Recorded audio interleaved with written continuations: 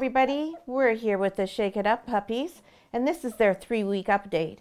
These Australian Labradoodles are going to be medium sized, and they're all black or black and white parties. And we're going to talk about all the things that they've accomplished this past week. We're going to try and hold them in place until we talk about each one of them. Give you a little bit of an update on Breezy, and then we're going to talk about some things that you're going to have to help you out when you're getting ready for your puppy to come home. So I have my book here so we can go through their weights first of all. And one of the very first things that you'll notice is that they are talking. So you'll hear quite a bit of conversation coming from these puppies now. They have all found their voices. They all can hear now. That is the major change for them this week, is that their ears have all opened and they're all fully interactive with us and each other. And they also have started on their solid food. So several of them are going to have bits and pieces of their meals all over them. It's not a good idea to wash puppies when they're this young.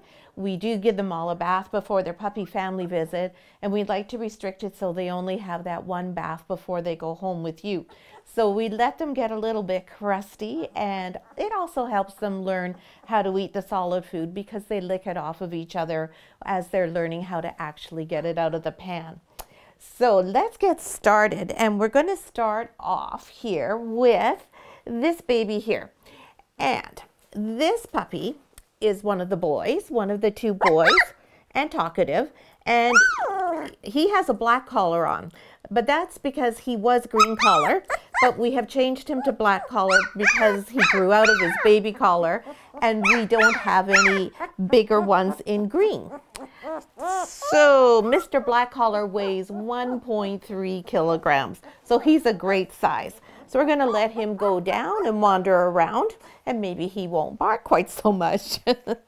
Now we've got Yellow Collar Girl, and here she is. She's doing great, and she's the one that you'll remember has phantom markings. So she has some brown eyebrows, and the spots on her party color are a little bit brown as well on the side of her face. And Miss Yellow Collar weighs 1.6 kilograms. I believe that makes her, no, she's the second biggest in the litter. So that's Yellow Collar that we'll just put over here. The biggest in the litter is this one here, Brown Collar. A Brown Collar last week was the loudest one, and you can see he has quite a collection of food on him. Brown Collar is no longer the loudest out of everybody, but he is the biggest at 1.7 kilograms. So that's Brown Collar. And now let's do one of the blacks. And here we have Orange Collar. And you can see on the blacks, their pablum and pumpkin really shows up a lot. So obviously somebody's been having quite a good meal off of Orange's back. And Orange is 1.39 kilograms now. So he's not one of the bigger puppies, but certainly one of the more vocal ones. We hear from Orange Collar quite a bit. Now I see Purple's trying to escape here. Come on, Purple. Purple is another one of the black and white parties, and Purple also has these phantom markings. That's the tan points on the eyebrows there, and for her that's about the only tan points that she has. And Purple weighs 1.4 kilograms. So they're all getting to be a really good size.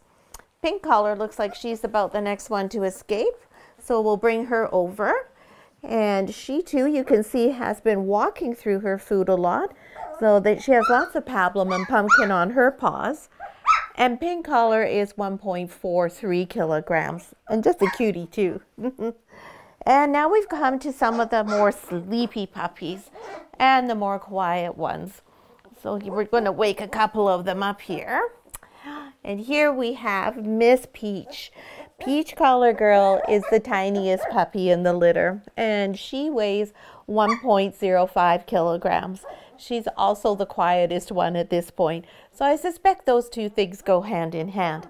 And I'm going to put her back in the bed since she was still actually sleeping. Then we've got Blue Collar, dark blue collar.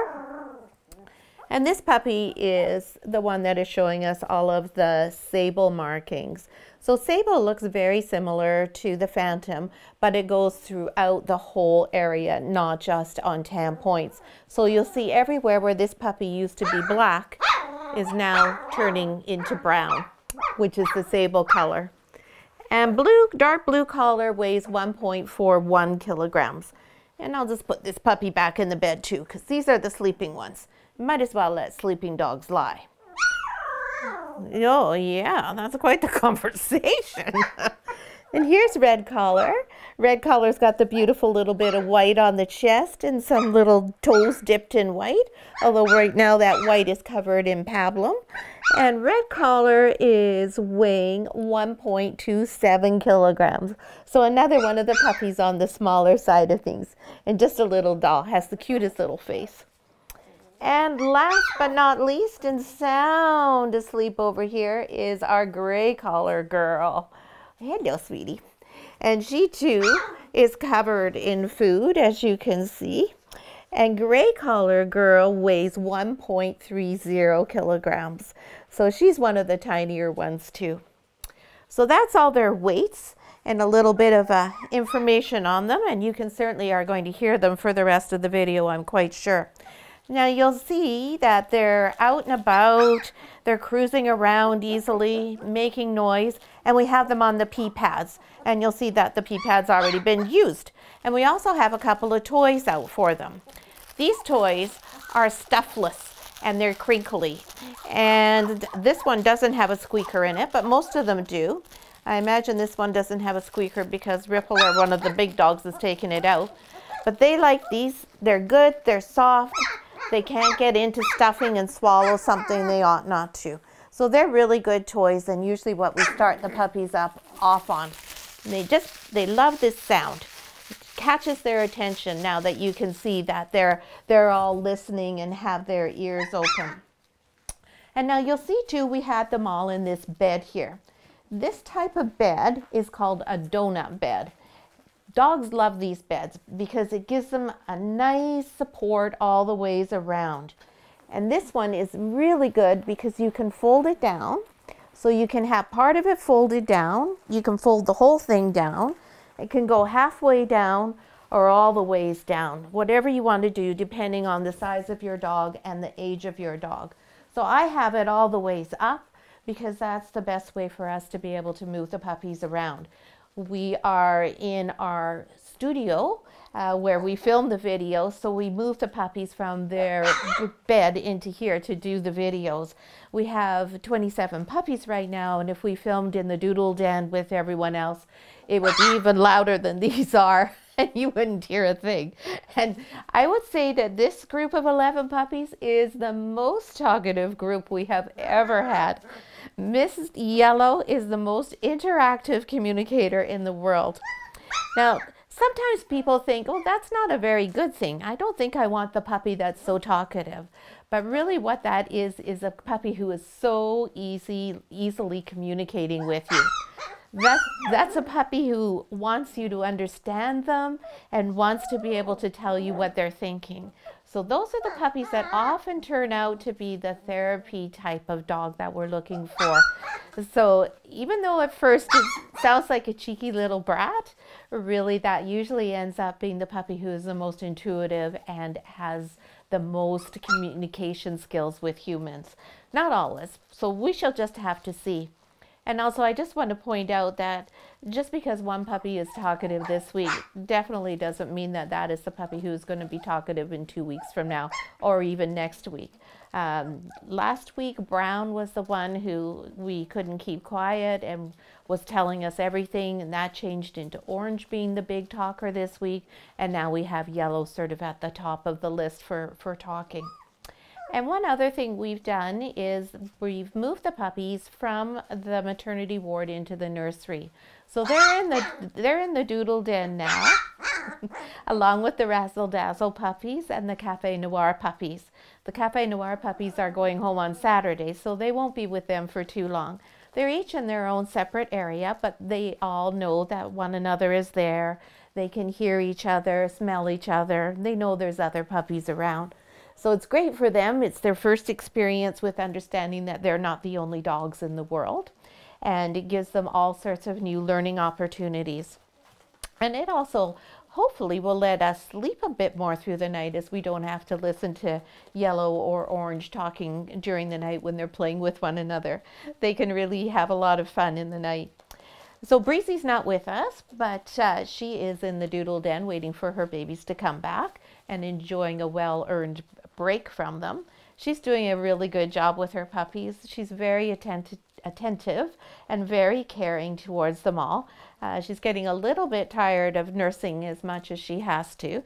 She has to eat a huge amount of food to keep up with their demands. So that's why we have them started on their solid food. So these guys were really quick in learning their solid food.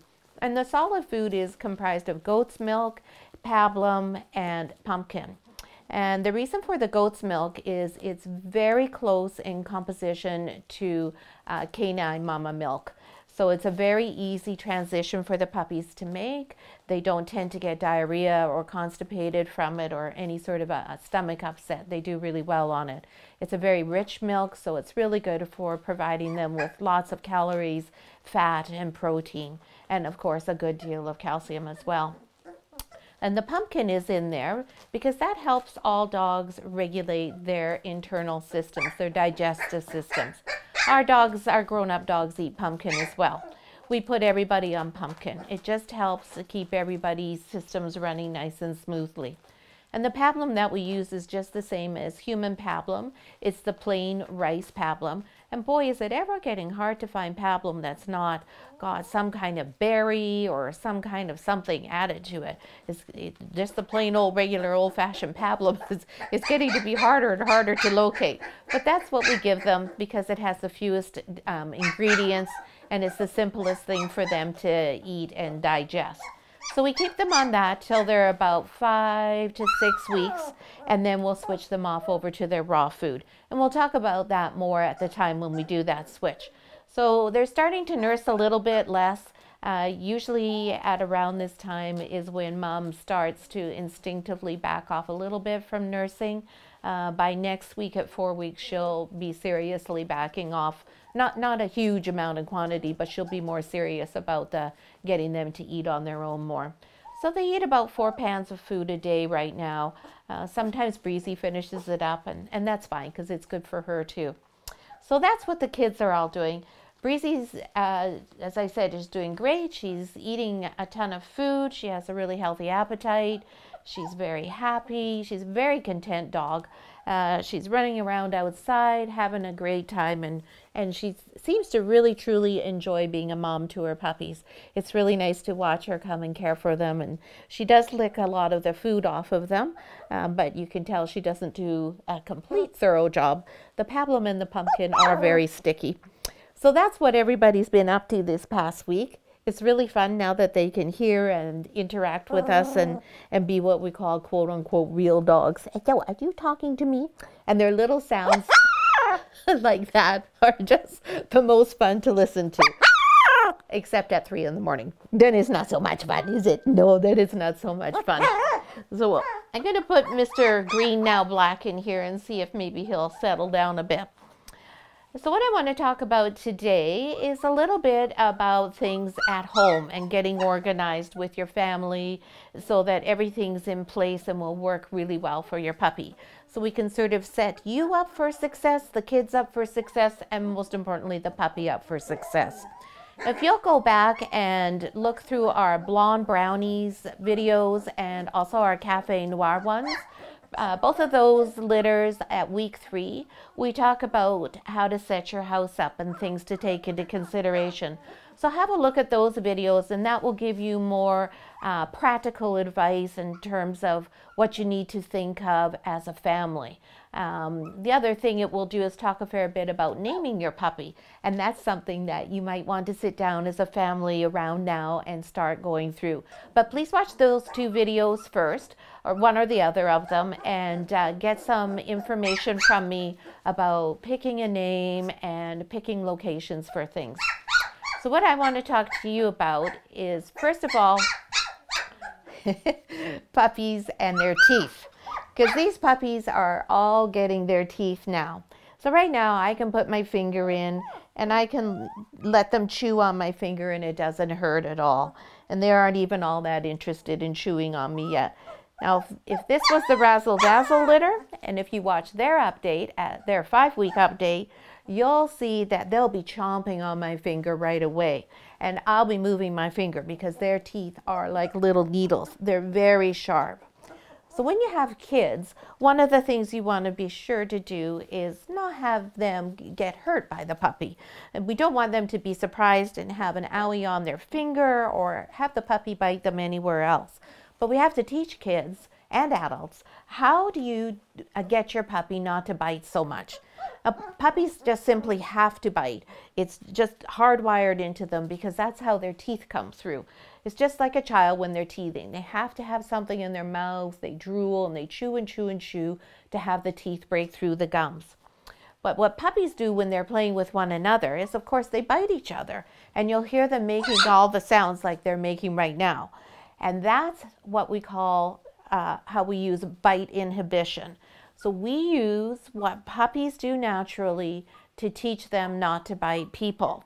So when you have a puppy that comes, and let's use you with the big mouth, Miss Pink. If your puppy's coming up and you're petting your puppy and your puppy bites you, you're going to go, ow, like that. Because that's the sound that they know means, hey, back off. I've just hurt my sibling and something's not right here. So they understand that language. They're not old enough to understand all of our no, quit, or whatever cues we're going to have to tell our puppy not to bite us. And they have no idea they're hurting us, of course. They have no intention of hurting us. They're just doing what they think they should be doing. So you want to respond in a way that they understand. So you make that sharp, ow, and make a big production out of it. And then you do your level best to not give them any attention whatsoever for at least hopefully 20 seconds. Aim for 20, and if you can do 10, then that's pretty much of an achievement. And that means no eye contact, no physical contact, nothing. So if the puppy's on the ground and you're playing, you just do this, you just look away and you don't touch the puppy at all. And try to count to 20. And then if that's successful, great. Then you pick the puppy back up and you start over again.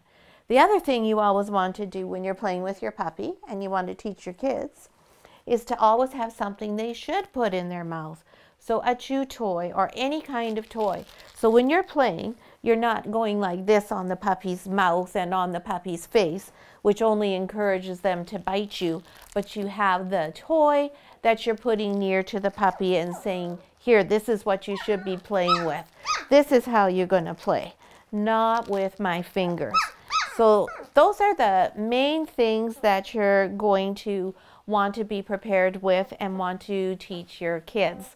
So always have a toy in your hand. So you don't want to have your hands around the puppy's mouth and doing this and encouraging them to bite you. You want to have this around the puppy's mouth and encourage them to bite the toy or the chew or whatever you happen to have. And then do this sharp, ow, and try not to pay any attention to them. And that is the best way to teach your puppy not to be biting you or your kids. And that's called bite inhibition. And I'm sure if you Google it, you can probably find even more of an explanation on it than that. Now, the other thing I want to talk about is beds. So we talked a little bit about this bed, and this being a donut bed. I love these beds. These beds are available in all sorts of different fabrics from Vagabond Pet Supply, which is Canadian. Yay! They're actually located in Alberta. The beds are fully washable. The inside comes out and you can throw everything in the washer and the dryer. And this fabric is beautiful. It's so soft and cuddly, and I'm not sure if Reynold can see the puppy that's in here, probably not. Maybe I can move the bed, but they just collapse into it and completely fall to sleep. So it's excellent for when you want to put your puppy down for a nap. If they have a nice, cozy, warm thing to cuddle up in, they're going to be settling down and napping much more easily than if they're in an open bed or something that's not as comfy. So So that's where this donut shape comes in, because this provides them with security. It provides them with a measure of safety in terms of they're not going to roll out, and it also provides them with a feeling that they're somewhat protected from outside intrusions. And as I said earlier and showed you before, the bed rolls down, so all you have to do is do this if you want to make it just to be a pillow, and when your dog gets older, or you can roll it right the way down so your puppy can easily get in and out. Now this size is a medium. This is going to be probably about the size I would suggest that you might consider purchasing for when you bring your puppy home, and that will last for quite a while. And if you have the sides rolled right the way down, then it's going to last your dog for even when your puppy is grown up and a bit older, because they'll just lie right across it. They won't have the same need to be right in the full enclosure of the donut. And then as an adult, you'll probably want to switch and get the next size or two up from that. And then that will easily accommodate your puppy when they're full grown. Your puppies are going to range between probably maybe 36 pounds up to probably about 46 to 48 pounds in size, depending on which one goes home with you. So you have to just wait for a few months and see how big your puppy's going to get. Normally by about 6 to 8 months, you'll have a really good idea of what their size is going to be. They'll be pretty close to full size then. They don't usually grow that much more in terms of height, but they fill out a bit more. So you'll have a really good idea by then. And these beds are not so expensive that you'll feel like you're wasting your money by buying one now and then buying another one later. And as I said, if you roll it down, your dog will still lie over top of it and really enjoy the nice soft fleece. It's very, very comforting to them. So I really recommend these beds. It's the first time that I've bought them, and I'm really impressed with the quality, the craftsmanship, and I really like how much all of our dogs are enjoying them. Our grown-up dogs fit in here. Our minis can fit in here. Our grown-up minis, and it's great for the puppies. They're really, really enjoying it. So, well, it's a nice cozy spot for them. Now you're going to want to have also a really nice crate mat for your puppy, because you want the crate to be an important and comfy spot. And we're going to talk a little bit about crates now. So your puppy, now that he's moving out of the maternity ward and into the nursery, is going to have their first crate experience. There will be a crate in their area, and Breezy may choose to nurse them in the crate, but she definitely will go in the crate, and they will go in the crate with her, and they will learn right from the beginning the crate is a good place. The crate's where Mama is, the crate's where I'm safe, the crate is where I get food. So that is how we start them off, so that they start off with a really positive crate experience, and that sets them up for success with the crate, and you too for using a crate. A crate is like a little house for your dog. It's their little quiet spot. It's where they can go. It's their bedroom, really. Just like your child has their room to go to, and that's their sanctuary. And hopefully you have a sanctuary in your home as well. Your puppy needs a sanctuary. Somewhere where your puppy can go, where they can say, okay, no more children, no more adults, no more nothing. Just give me my space. I need to relax. I need to sleep. And I need to know that I'm going to be safe and nobody's going to come and disturb me here. That's their crate. The crate is so important for your puppy to have that feeling of security.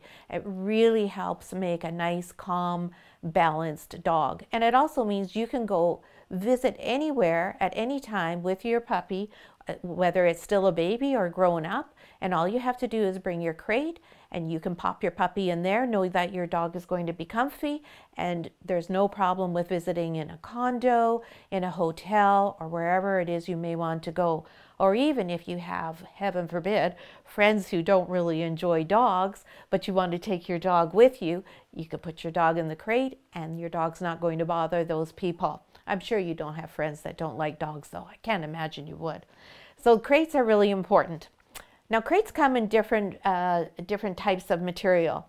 You can get a wire crate, which is similar to what the X-Pans are, and you can have a plastic crate, and you can have a soft crate.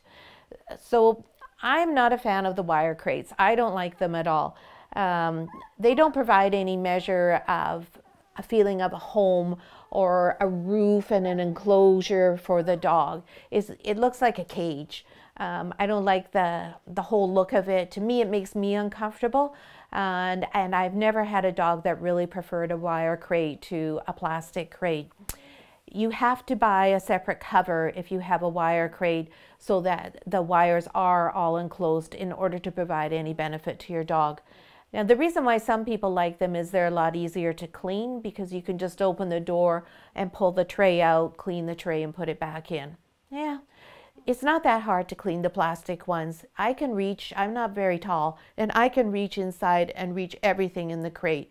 If you had a real wreck, if your dog had some horrible vomiting experience and there was mess everywhere, the crates come apart really easily with just a few screws. They break in half, so it's really easy to hose them out and clean them off as well. So I've never had any concerns with keeping them clean. And they really do provide a nicer, warmer, more secure environment for your dog. And by warmer, I don't mean heat. I mean warmer in terms of cozy and friendly and puppy friendly and dog friendly. It's just a much nicer environment for them. And the soft-sided crates, they collapse and they're fantastic for traveling. Or if you go camping or your dog goes in the car, you go to a hotel. When Reynolds and I used to go to Arizona for the winters, we would take our dogs' crates. They would all be collapsible. We called them their tents. And they would travel in the car and they would be all folded up. When we got to the hotel, we just open them up. Poof, they have their crate and they have a nice good sized one, very comfortable with it, and they were totally relaxed and felt they had their own bedroom with them. And then the house we rented where we stayed in Arizona, that's what their beds were. That was what they used, was their collapsible crate. So it worked out really, really well. But you want to wait until your puppy has finished teething. So I would not buy a collapsible soft-sided crate until your dog is about 6 months old. Otherwise, they're quite likely to chew it to bits. And if you ever have an emergency, if your dog has any sort of an emergency, they're also able to get out of the soft-sided crate. So one time when we were in Arizona, Tatiana, who was one of our dogs, she had an upset stomach and she just had to go to the bathroom and there was no way she was going to go in her crate. So she actually was able to claw the doorway open, separate it from the soft-sided crate, get out and go onto the tile floor to do her business. We weren't home at the time. So that's one thing to know and to keep in mind as well. It's not secure like a wire crate or a regular plastic crate. Your dog can get out of it. So you don't ever want to be putting your dog in a soft-sided crate thinking that your dog is fully secured, because that's not the case. But it's also nice to know that if there's some reason they have to get out when you're not there, they can. So that's a little bit about the crates. The size you're going to want for your dog is not too big. What you want is the size of crate that is just large enough for your dog to be in, turn around, and that's about it. They don't need to be able to sit in the crate. They don't need to be able to stand in the crate.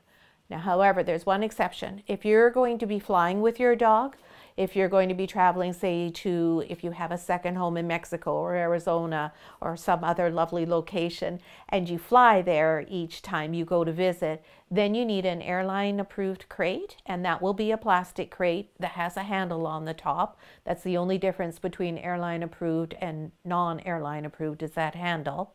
And the airline will require that your dog can sit up in the crate. So keep that in mind.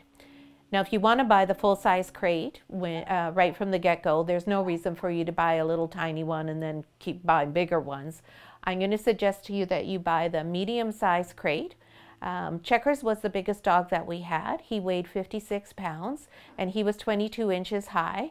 So he is at the top of what any of these dogs are going to weigh. I don't expect any of these dogs to be quite that large.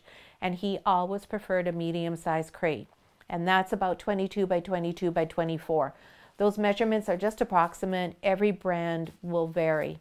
And speaking of Vari, if you are wanting an airline crate, it's Vari Kennel, V-A-R-I Kennel, that makes the airline approved crates. You can buy crates at Walmart, Amazon, PetSmart, all over the place. Prices vary widely, quality is not that much different.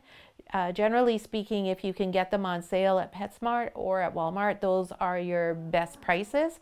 Sometimes Amazon has some really great deals. The Vari Kennels are definitely more expensive, but if you are going on the plane, that is what you're going to have.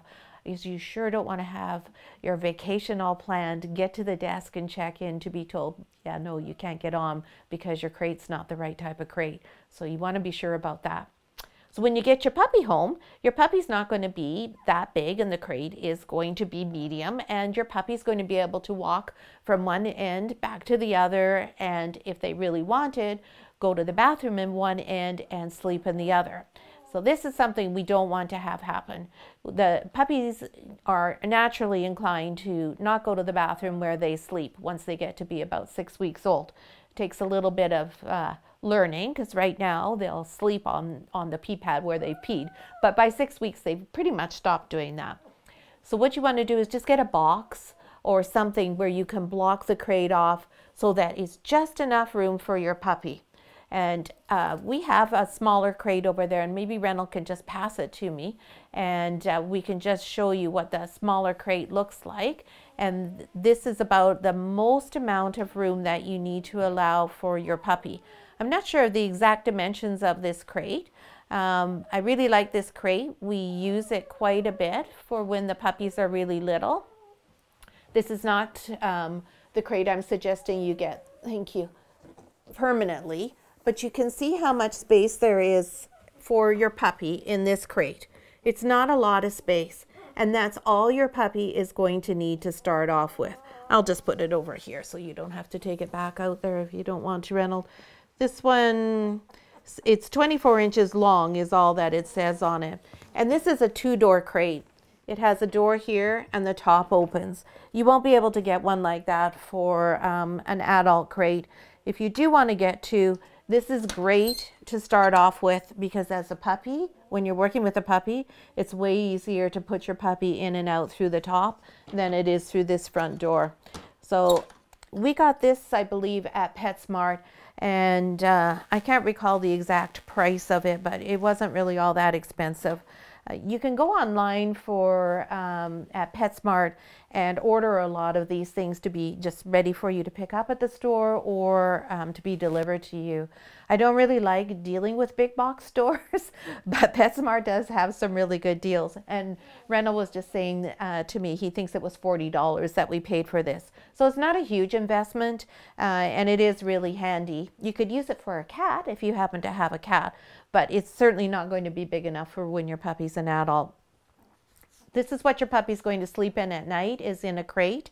This is what you're going to want to have when you're house training your puppy, is a crate, so that when you're busy and you're doing something, you have somewhere safe and secure to put your puppy when you can't have your eyes on your puppy. The other thing you're going to want to do is have a very special toy and a very special treat that goes in the crate and nowhere else. This way your puppy always associates the crate with good things. You can even feed your puppy in the crate. I recommend to people that they do that for the first while. And leave the door open during the day so puppy can go in and out of the crate. Usually they will pick that to sleep in more than anywhere else. Now, we were talking about beds, crate beds for the crate. What I recommend is you get one that has a similar material to this, a nice soft fleece, and one that's really easy to wash, because you're going to want to wash it regularly. Quite often when our dogs have been outside, if they're a little bit wet and muddy and dirty, we will put them in their crates until they dry off. We let them drip dry in there. So we do wash their beds quite a bit. So the company, this Vagabond Pet Supplies, which I will give you the link for, they make crate beds that are beautiful, and they're just the same quality as this. Easy to wash and dry. They can go even in the dryer. Most crate mats can't go in the dryer. And the crate mats have this same nice soft material, and they come in about, I think it's about 15 different patterns. So I'm sure you'll find one that you like. So that's the type that I would recommend. You can buy them anywhere, and you can buy all sorts of different ones. And I would suggest you have probably, I don't know, probably 3 or 4, so that you can have a couple in the wash and a couple that are clean. In the summer, you might want to get one of the mats that is a cooling mat, because sometimes dogs get a little bit too heated. So you might want to look at investing in one of those once summertime rolls around. So that's about it for beds and crates, which are two important things. And just in relation to those, one thing that I really want to stress for those of you who have children is figuring out now and making a schedule as to where the puppy is going to sleep. Who is the puppy going to sleep with?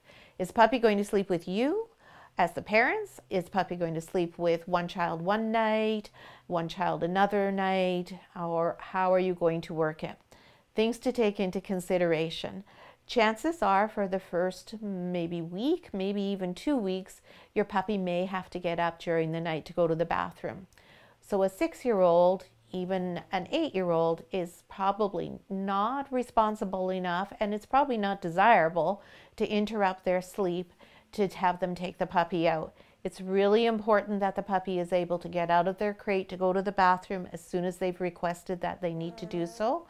So my recommendation is that the puppy sleep in the adult bedroom at least until they don't have to get up during the night.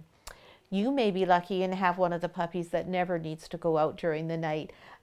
Usually in every litter, about 75% of the puppies start off right away with not needing to go out at night, and about 25% of them do for a few nights. It also helps your puppy get just a little bit settled in and adjusting to living with children and with you. So that's my recommendation. It's of course totally up to you, but I would suggest that you have things worked out with your kids beforehand. After that, who is the puppy going to be sleeping with and what will the rules be? If you want your puppy to be sleeping in a crate, make sure you don't have a child who's going to sneak the puppy into their bed, because once the puppy sleeps in someone's bed, that's where the puppy is going to think it should always sleep. So just be forewarned about that.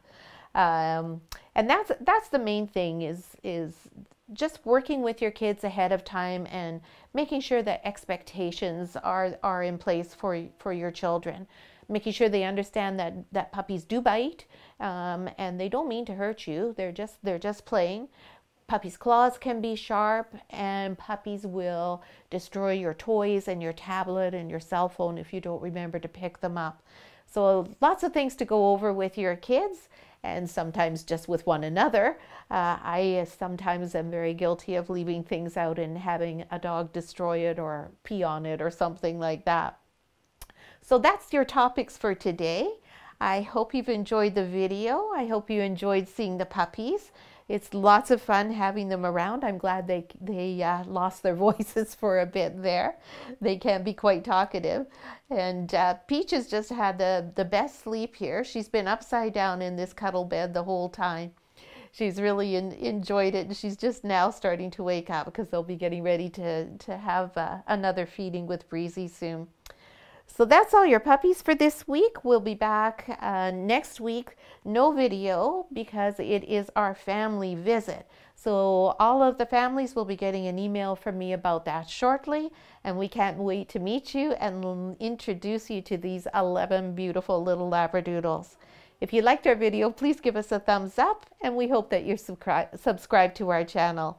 And thanks so much for watching.